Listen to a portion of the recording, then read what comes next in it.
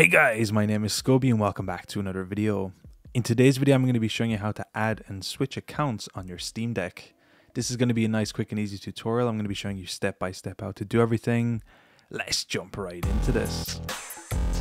So the first thing we need to do is of course have our Steam Deck powered on. We're going to be pressing the Steam button here in the bottom left of our Steam Deck. And then we're going to be scrolling down to the power option here down here.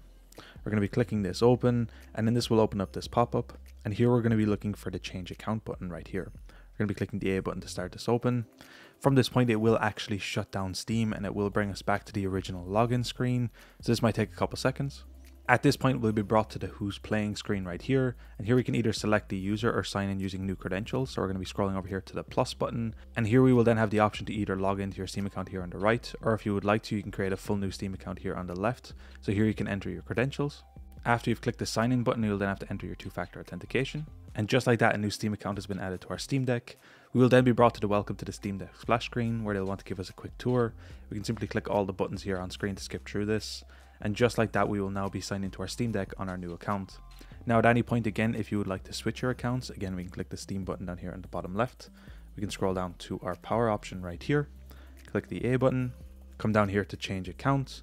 It will then of course shut down Steam again. Sadly, this process takes a little bit of time. And then finally we'll be brought back to the Who's Playing screen where we can then choose between the logged in Steam accounts. But just like that, now you can really easily switch between your Steam accounts. You can select whichever one you would like. So you can really easily share your Steam Deck with the different users. Anyway guys, it's as easy as that to add and switch Steam accounts on your Steam Deck. If you guys enjoyed this video, be sure to drop a like. Subscribe if you're new, check out the other videos on the channel.